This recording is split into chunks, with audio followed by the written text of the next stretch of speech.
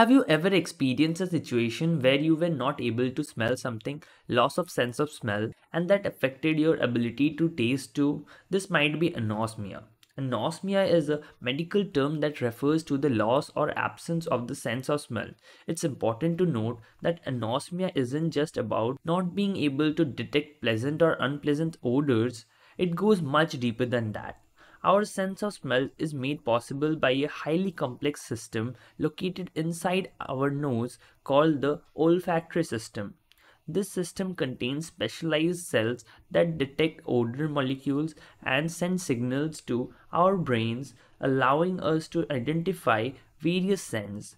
Anosmia can result from various causes. It can be temporary, such as when you have a cold or sinus infection, or it can be permanent due to factors like head injuries, certain medications, or neurological condition.